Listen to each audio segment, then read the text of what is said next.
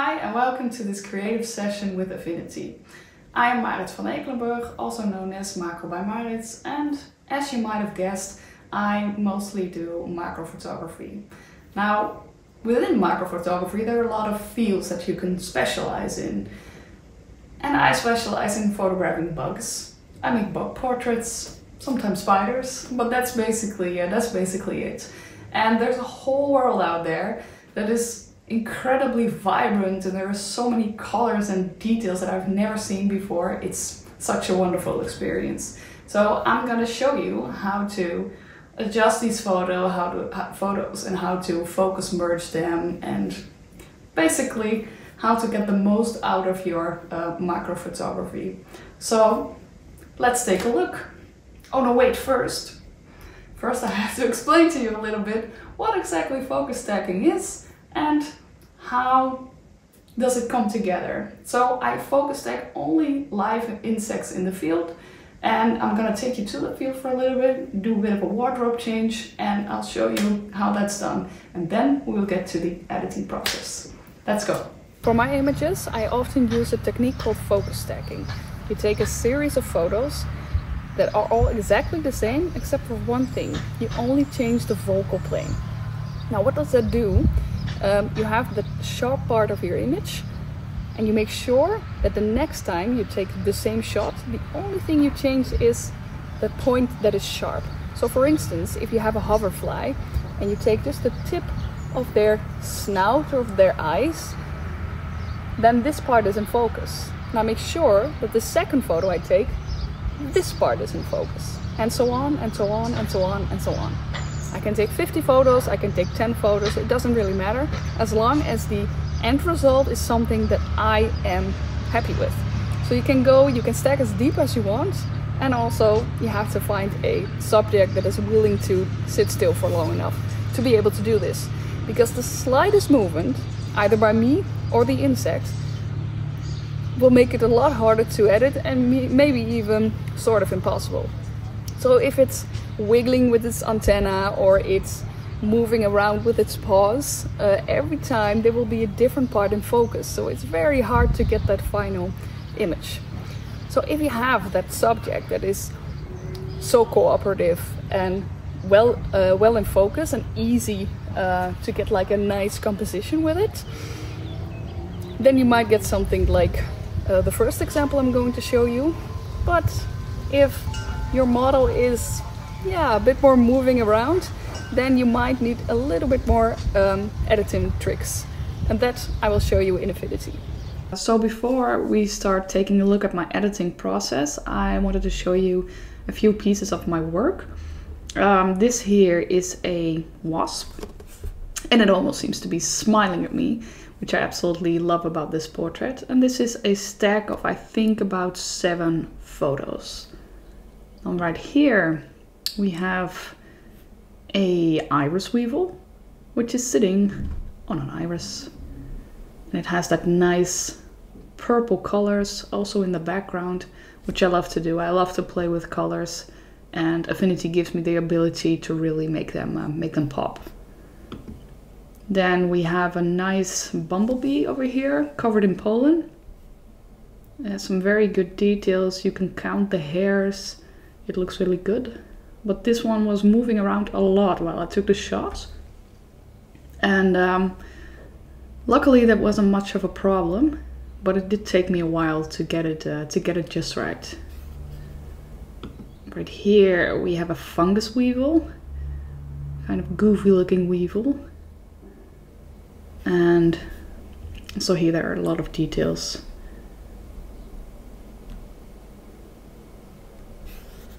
And over here we have a damselfly covered in dew droplets, looking kind of cheeky in my opinion. And this is the damselfly we're gonna be editing today, but not with this blue background, but with the orange background. Okay, so I want to get started. I choose a file, say new focus merge please, add, and there we go. I select them all, open, and I click OK. So what Affinity is doing right now is going to align all the images properly and put them together into one image. Now, most of the times, depending on how well you took the images, it will align pretty nicely and there will be very less blur or movement visible. So that is a little bit depending on how well you took the photos. But as you can see, this cute little damselfly was actually moving around a bit while I took the shots. So it does need a little bit of extra editing. It's almost done. Focus merging. Okay, so here you can see that it sort of grew an extra paw. That is something obviously that I don't want. We're not creating any new insects over here. We're just trying to portray them in a way that is natural and good looking.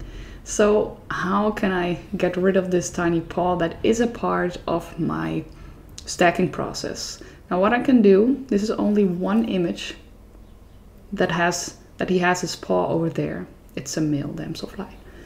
And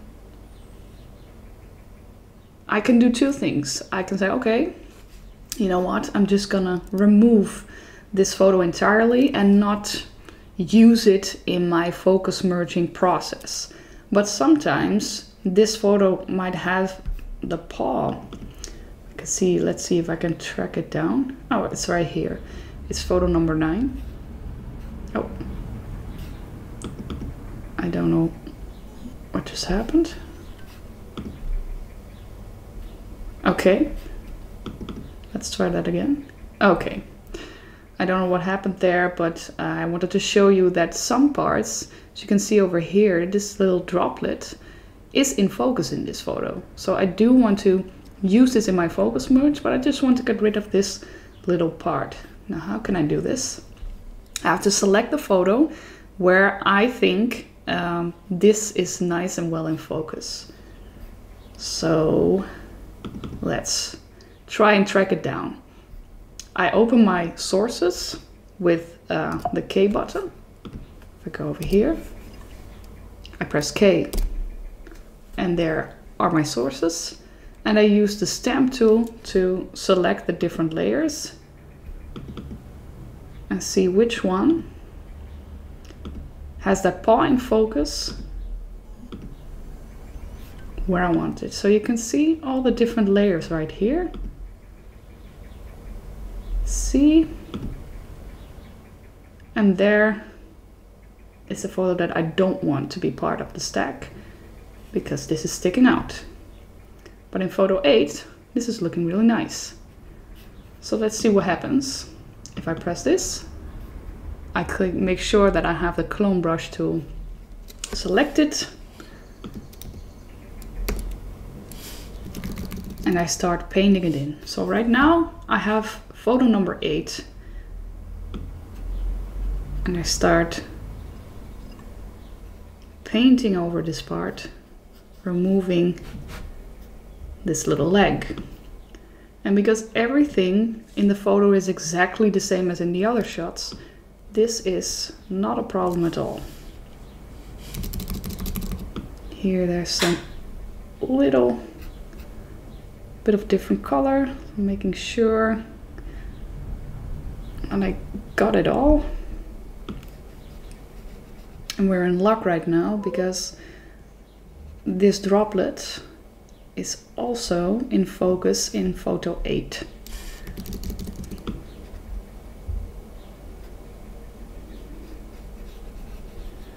So I'm painting that in.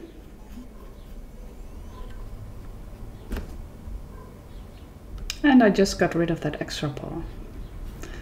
Now what you can also notice in this photo is all the sensor spots. There are not as many as you might think right now. It's because of the focus stacking and aligning that it did. But there are definitely a few there. And I can get rid of them in a few ways. I can just select a layer where only one is visible. And paint that in. But you can see what happens. This is not really the desired effect that I wanted to have. So I'm gonna press Command Z and undo it and use this tool, the inpainting brush tool. As you can see, in Affinity I only like to use the buttons and functions that I use often, and all the other clutter, all the tools that I'm not using are just not visible over there. So I'd like to work a bit clean. Okay, so I select with the inpainting brush tool, I let it go, and as you can see, the AI Affinity took care of it very nicely. Better than just selecting one layer. I do the same for these spots over here. And these ones.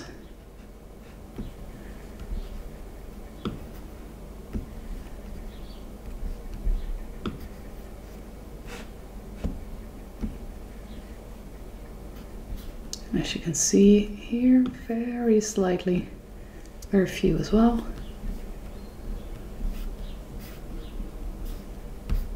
And in the top over here. So the inpainting brush tool really takes care of that nicely.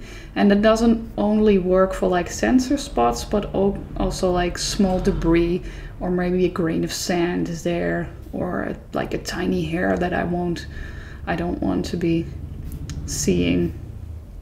Like for instance, if I don't like this hair hanging right here, I can just slightly cover it with the inpainting brush tool and it's gone.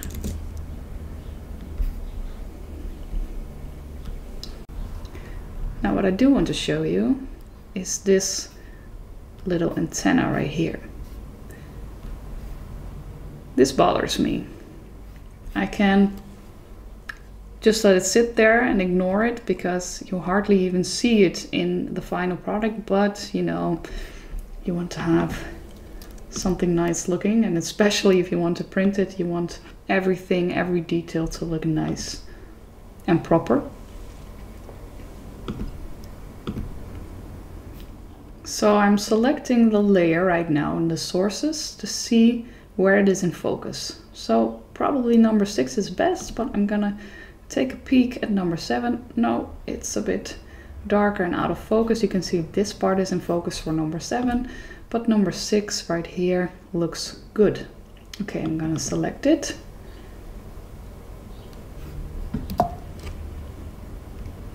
And just do the same as I did before. Make my brush just a little bit smaller by using the bracketing tools on my keyboard. I think it's called the bracket. Okay, and I'm going around it like this. Okay, so at least there's no haloing anymore. Like the little part that was out of focus showing here, that is gone. But what did happen is that here, this is now showing more orange, and it looks like it's just a little bit out of place here. So I'm gonna fix that by doing the following. I'm gonna grab my stamp tool again. I think this is probably my most used tool in Affinity always, and I'm gonna use, instead of global, I'm gonna select current layer. I'm gonna select the part where I think it looks good, right over here. Make it just a little bit smaller and paint it over. So you can see that it will blend a little better in the background. This is just one way of doing it. You have to make sure to hold the Option key, click right here. This is my sample. I'm gonna paint it in right here. Make sure to go around the little droplets. And there we go.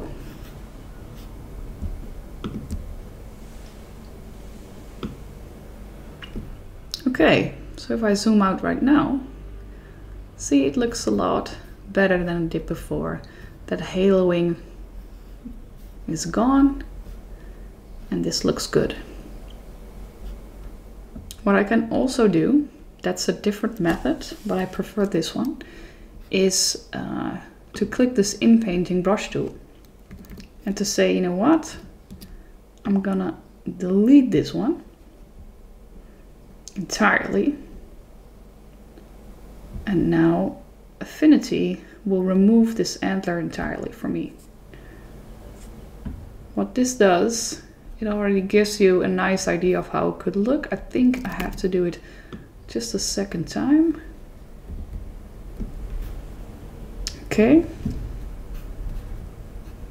Yeah, I think it looks pretty good. And now we're going to go over to that source panel again, and we click this number 8. Oh no, it was not number 8. That was the paw that was astray. I think it was 6, right? Ah, yes, there we have it. Number 6. So we select the right layer from the source panel. Click it again. Now it's gone. And I slightly paint in our little antenna.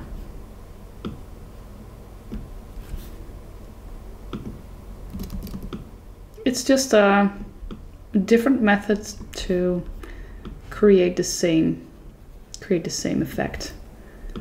But for me, doing it the other way, I am more secure that I got everything from the antler. Like if I, or the antenna. See, it's much thicker right here, so I can just select it like so.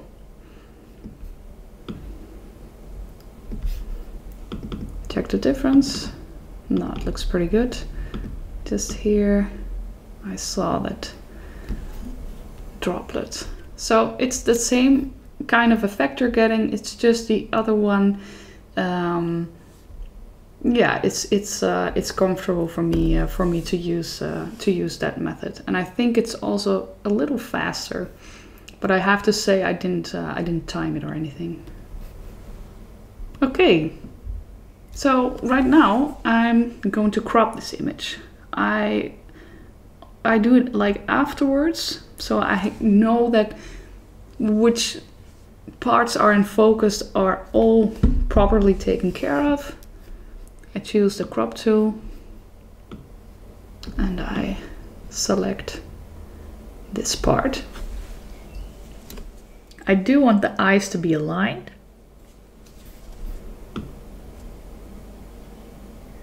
So I am trying to make sure that it's aligned well and using different, like where the eye starts, and get it just right. So I have enough room over here and enough room over there so that it's perfectly aligned. Okay. I think we got it. I press apply. And there you have the cutie pie.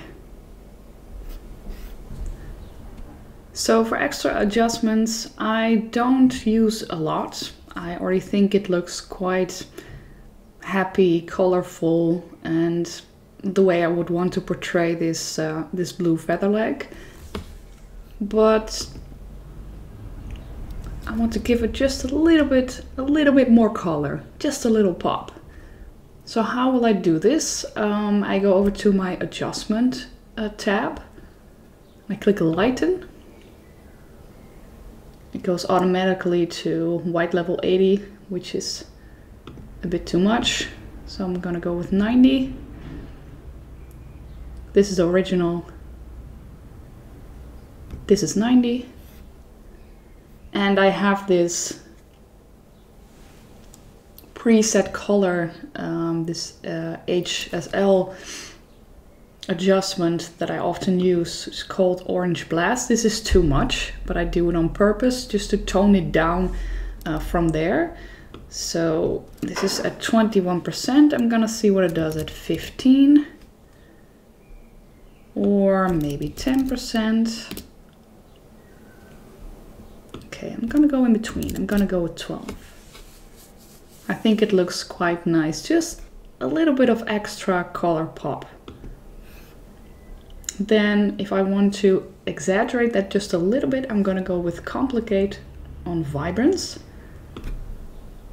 See, it just gives a little bit of a little extra to that, those already vibrant colors. Might be a bit too much. I'm gonna go with 25%, 26, okay. Now, if we turn those off, I'm gonna select them all. You can see that it makes quite a bit of difference. It's just to give a little bit of extra life to the photo. So that is how I usually very simply adjust the photo a bit. And that's after I've done the entire process of focus stacking, cropping it the way I want, and only after that I decide to add a few adjustments. So this was an example of a pretty cooperative little insect, this blue featherleg. But not every insect is as still sitting and as easy to photograph as a damselfly in the morning. So I found this antlion, and it was sitting beautifully on a small persicaria, on a flower.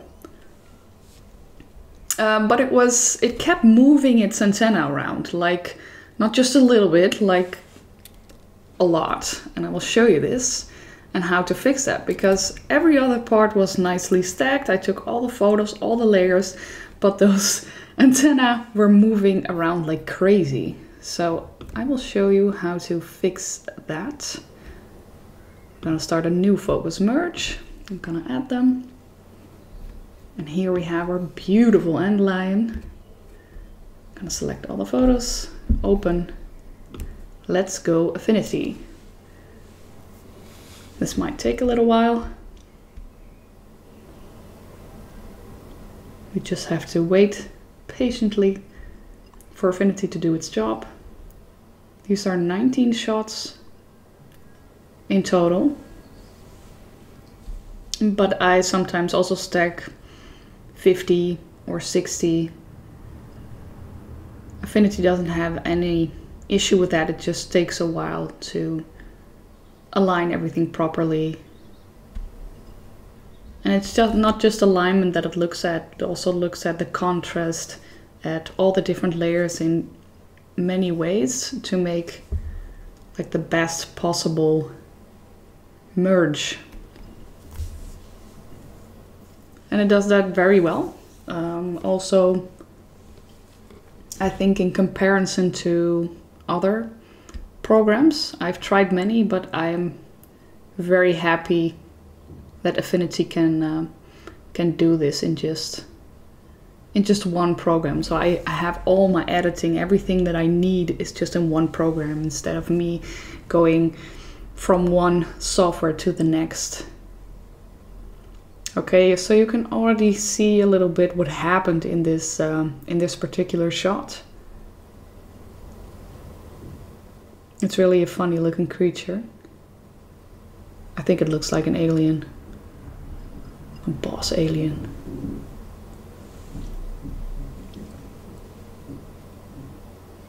It's coming, it's coming. It just takes a while, that's all. But you can already see these antennae, how they moved around and ended up in this beautiful merge. Like, Affinity can do a lot and it can do it nicely, but this is something that is just a little bit too much. But you're forgiven, Affinity, okay? All right, so how can we fix this? The head looks pretty good. There's some slight out of focus over here, and overall it looks pretty okay. I will have to do some work over here, but right now what I wanted to show you is how to fix this particular part of the photo. So we're not going to do the entire shot, that would take too long, but I'm going to show you how to fix these moving antenna. So we do pretty much the same thing again. We're going to select the sources and go to our favorite stamp tool. And what I want right now, I'm looking for the photo that has the most of these antenna in focus, so that I can use that as a base.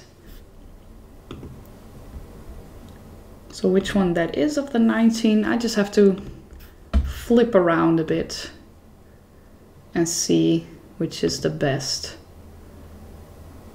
Okay, I think number 6 looks good.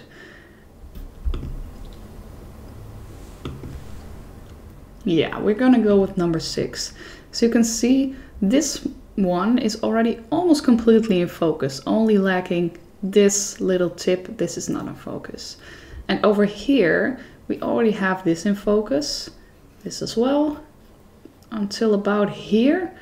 And here it's starting to get a bit more blurry, and we have to select it from a different photo, from a different layer. So we're going to take this as a base shot. And why particularly this photo? Not just because everything, the most part is in focus, but also because this part is in focus over here. And that is kind of important for the work we have to do later. This just is easier if I can attach something that has just a color in the background, that has a soft background, instead of having to mess around here, where I probably don't have this as well in focus in other shots as well. So it's just easier to grab a photo that has this part particular in focus. This is easier to change later. Okay, so number 6 it is. We have our beautiful waver layered shot over here. I'm gonna select just the 6, grab that clone brush tool and paint it in. See how easy this is. It's goodbye out of focus. Antenna. Beautiful. All right, so we're done. No, I'm just kidding. Here I have that out of focus tip of the antenna, and here as well. So how are we going to fix this? The problem is photo 2, if Affinity can show me please, yes, has this in focus. But what happens if I use the clone tool to make this appear over there? Well, it's over here. So that is going to be a problem for me, because if I do this, I still have those 2 antennae. So I'm going to press Command Z, undo that, and see how else we can fix it. I can paint it right here, take it out, use Command C and V and put it over there, but I usually like to use a different method, which is to open this particular photo, so this single shot, in a different tab. I have that right over here. And here I'm gonna use my select tool, select the tip, just a tip, and use Command C and go over to my shot, and then press Command V. There we have our beautiful in focus tip but it's not exactly the same. So we have to make sure that the angle is exactly the same. Can do that various ways. I usually change the opacity to like 50 or something, so I can still see what I'm doing over here. Zoom in and make sure that I align this pretty much perfectly. Since the angle is changed a little bit because it's moving around its antenna not perfectly in a 180 line, there will be a bit of difference, but that doesn't matter. As you can see, it's just very slightly changed. Okay, I'm gonna select it again and make sure that we have the right position. Okay, so this is just playing around a bit. Sometimes it can help not to just use your mouse, but also use the cursors. Okay, so we're gonna put it back at 100%. And now you can see that you have this ugly blob surrounding it. But I did that on purpose, because now I will use my eraser tool, put the hardness on 0%, and remove this outer layer.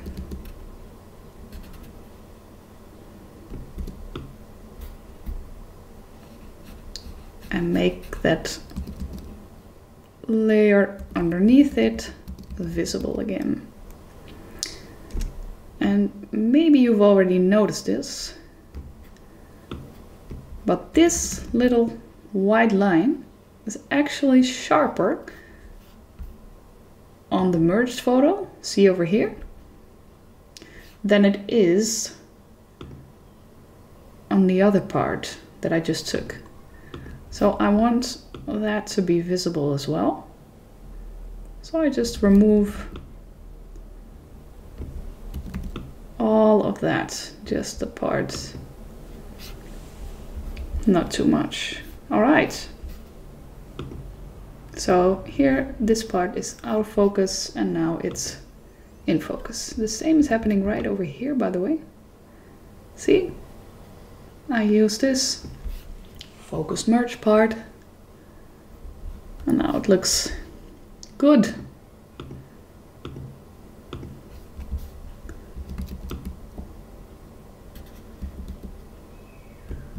All right.